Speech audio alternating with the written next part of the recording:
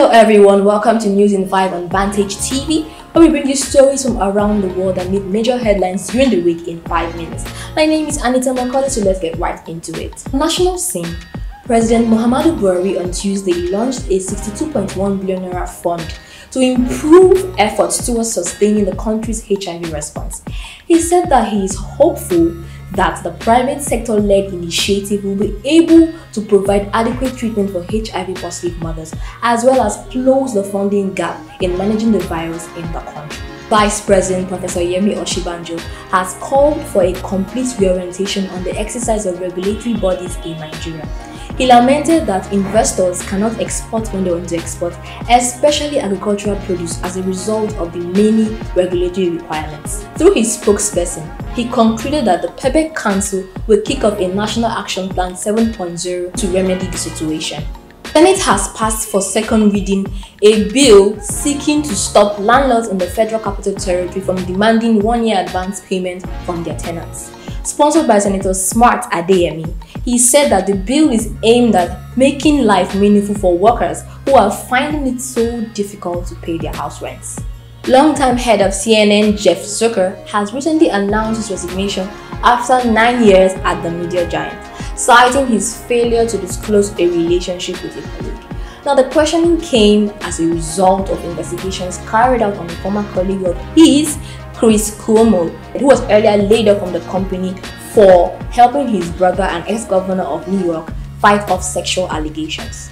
In a 71-page document, the World Health Organization has stated that in a bid to fight against COVID-19 pandemic, there's been an accumulation of byproducts, which includes used test syringes, old vaccine bottles, and test kits. This therefore reveals the need for immediate improvement in waste management systems across the globe.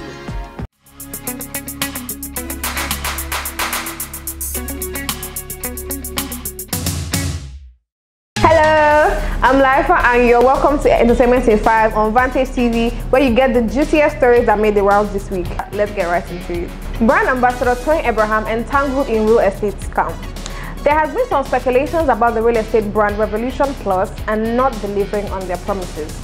Brand ambassador Tony Abraham succumbed to the fans and apologized for property scams that they may have encountered and assured them that the management is working tirelessly to resolve the issues and make them happy. Collaboration sparked between Arya Starr and Kelly Rowland. Arya Starr, Nigeria's fast-rising singer, and Kelly Rowland, an American artist, have teased fans, like myself, about collaborations for the amazing singer's smash song Bloody Samaritan. Kelly since indicated interest in the post, which was also reposted by Arya Starr. I guess we're expecting something hot. Did Drake really unfollow Rihanna due to pregnancy announcements? The Barbadian singer Rihanna is soon to be a mom. She made these announcements in loved-up photos with her heartthrob A$AP Rocky. However, Canadian rapper Drake, who once dated the Barbadian singer, is rumored to have unfollowed her. What's really going on? And here's the funniest thing we saw this week.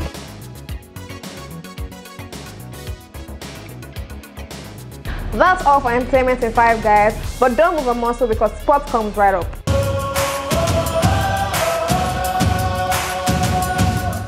Welcome to Sports on the News in 5. I am Emilio Menes Substance with the top stories, starting off with football. Barcelona on Wednesday confirmed the signing of Pierre-Emerick Aubameyang on the free transfer. The 32-year-old Gabon striker, who scored 92 goals in 163 games since joining Arsenal, had not played for the Gunners since a disciplinary breach in December, but flew to Spain on Monday to complete a deal with Barca. Transfer day also saw the return to football of Christian Eriksen. The Denmark and former Tottenham midfielder signed for Brentford on a 6-month deal. In other transfer deadline day deals, Everton signed Dele Alli from Tottenham on a 2.5-year deal. Scottish side Rangers signed former Arsenal and Juventus midfielder Aaron Ramsey on loan till the end of the season. And now, AFCON 2021. Senegal made it through to the AFCON final as they beat Burkina Faso by 3-1. And finally, no war in AFCON as Egypt progressed to the final after beating Cameroon 3-1 on penalties. And now tennis. 35-year-old Rafael Nadal secured a record 21 Grand Slam men's title at the Australian Open final. The Spaniard had to rally back from 2 sets down to beat Russia's Daniil Medvedev. And that's sports on the News in 5. I am Emilio Menes Substance. Remember to like, share and subscribe to our YouTube channel Vantage TV for more news, sports and entertainment.